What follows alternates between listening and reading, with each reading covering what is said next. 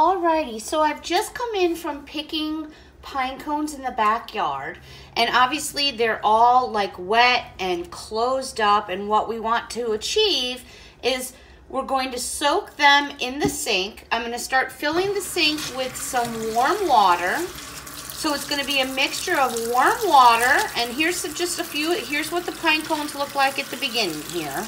These are a couple different ones off a different tree.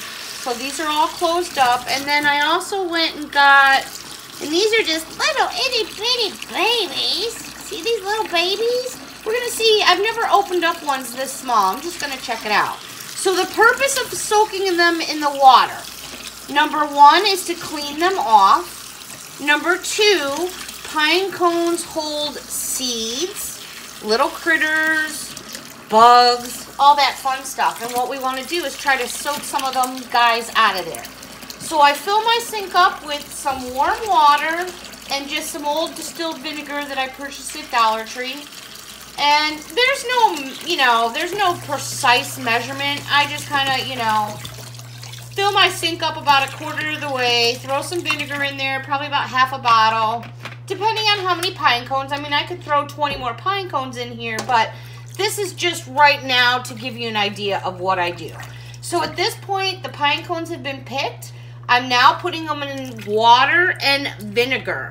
I like to spin them around a little. If they start to float to the top too much, you can put a dish or something down to hold them underwater. But I find that this works okay with me as long as I swish them around. This will stay in this solution for probably about a half an hour.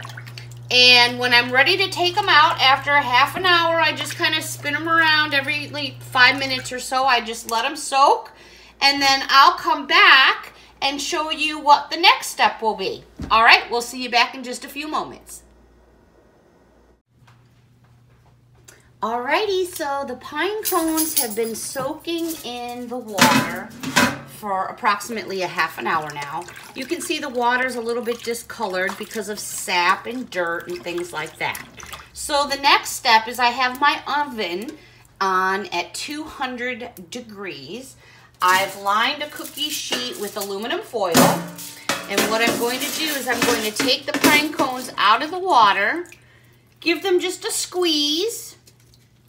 They're soaking wet, but we're just going to take off the excess water, and we're going to line them on the cookie sheet. We're just going to, like I said, just squeeze out the water. It doesn't have to be perfect. So these are going to go in the oven at 300 degrees. Let me get these little baby ones out of here. They're going to go in the oven at 300 degrees for a half an hour. After 15 minutes into the half an hour, you're going to just move your pine cones around just like you would French fries or anything like that. Let me make sure I have all these little babies. Nope, 2 of them escaped. Okay, I'm interested to see how these come out. I've never done ones this small before. Okay, so here we go. What we're going to do now is I'm going to put these in the oven at 300 degrees for 30 minutes. After 15 minutes, I'm going to flip them over, and then I will come back and show you where we're at and what's going on, okay? I'll be back in 15. Alrighty, so I have pulled my pine cones out of the oven. Let me lay them down here, right here in front of you all. And I'm going to show you what we have. Okay, so here are those little itty bitty babies. Now, I didn't expect that they would get too big, but they definitely are bigger. And then remember I had those 2 pine cones that were had like that white coating on them. Here's what they look like. So now what we've done is we've basically, you see all these seeds here on the tray. What we've done is if there was any mites or maybe ticks or anything, we've definitely taken care of them by cleaning them and putting them in the oven. And at this point, they're cooled off already. That's how fast they cool down. And you can do anything you'd like now. You can decorate them, you can make them cinnamon pine cones. So here are the ones that had that little bit of white on them. As you can see, they popped up quite nicely. These ended up cooking for an hour in total at 300 degrees. And what I did was every 15 minutes, I just rotated them a little bit. Now you're gonna see some marks and things like that on the tray. If there's any sap or pine on the pine cones, it's gonna go onto the tray. So I tend to open a window in my house if I can when doing this, because it doesn't smell very pretty. But here's the other pine cones, and as you can see, look at how lovely they have come up. So there is a difference depending on the kind of pine cone that you pick. I'm going to be looking for some of the pine cones that kind of look like this, but they're shorter. And I could clip these if I wanted to, but I'm going to look for some different designs. But I think these came up absolutely lovely. It's not difficult to do.